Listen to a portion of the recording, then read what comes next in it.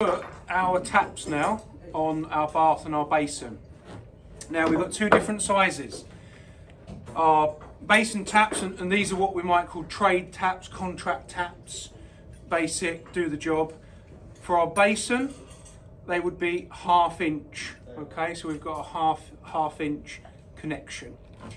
It would be the same for a kitchen sink, but we'll discuss later the kitchen sink taps will be higher, they'll be taller, but they will be a 1/2 inch. So we don't need a massive amount of water to fill a basin, to fill a kitchen sink. So we've got a 1/2 inch connection. Our bath, however, needs quite a bit more water. So we have a 3/4 connection. It's a traditional size, thinking about our lower pressure systems with our cisterns and our hot water cylinders, low pressure. So we need to get more water through to fill. So we've got a 3/4 connection.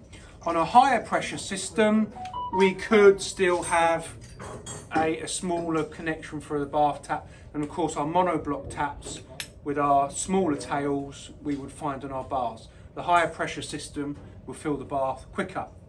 Now, when you open up your box, you will have a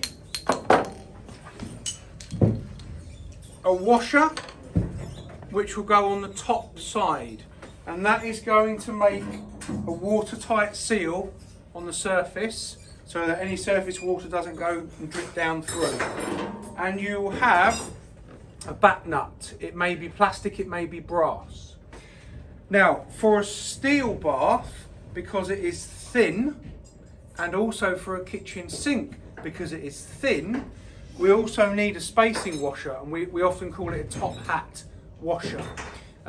It will come with a 1/2 inch insert for your kitchen tap, and we'll pull that out to make it a 3/4 for a bath tap. And the reason for this, the thread doesn't necessarily go all the way up to the very base of the tap. So if we put the tap on to a bath, stainless steel, or a kitchen sink, stainless steel, and we do the back nut up, it might do all the way up, but the tap might still be loose. So you have to buy this as a separate product. Rubber washer onto the top, spacer, top hat washer underneath with the back nut. And then we can do that up finger tight all the way, and we'll have a look at the tool to do it up. Now, our basin is exactly the same.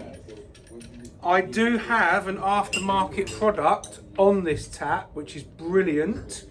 This is a centralizing washer, okay? So, when we put the tap into the basin hole, it is loose.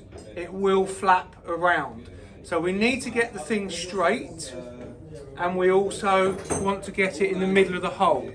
So this washer will do that for us. Same as the bath, we'll put the tap on the top and the washer underneath, and these little lugs will pop into the basin hole and they will centralise the tap in the hole. So all we've got to do is get it tight and get it straight. It often is easier to have two people to do that. So how do we get the nut tight? Nice, simple way is the box spanner. Okay, we've got 3/4 one end for our bath, and we've got the 1/2 inch the other end for our basin. That is definitely the best way.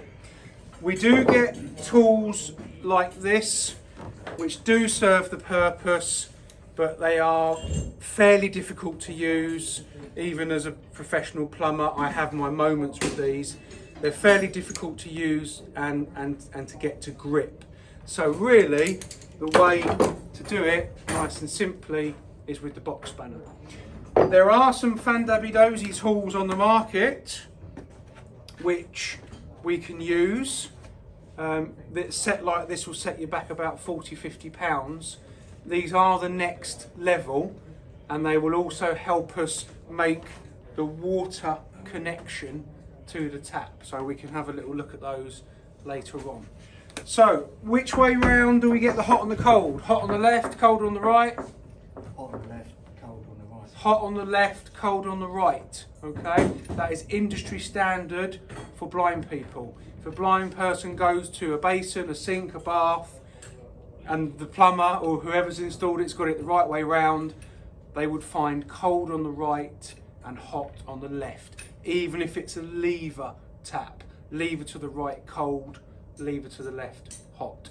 So you guys are going to fit your bath taps onto your bath the right way round, and your basin taps onto your basin the right way round. Okay, let's do it.